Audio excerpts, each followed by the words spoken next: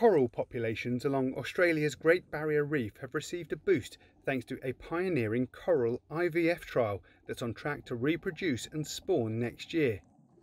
Southern Cross University's Peter Harrison headed up the study, which took place off of Australia's east coast.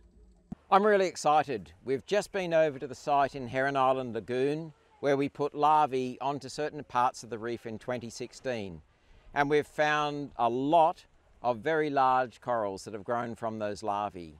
So this proves that the larval restoration technique works just as we predicted, and we can grow very large corals from tiny microscopic larvae within just a few years. The tactic was first used in 2016, where more than 60 corals are now on the way to being the first to be re-established on the reef through coral IVF. The new corals varied in diameter, ranging from around an inch to the size of a dinner plate. Tests showed them to be healthy, that's despite a severe bleaching event that hit Heron Island in March. Bleaching occurs when hotter water destroys the algae which corals feed on, causing them to turn white. A recent study from James Cook University found that the reef had lost more than half of its coral in the past 3 decades, and raised concern that it's less able to recover from mass bleaching events.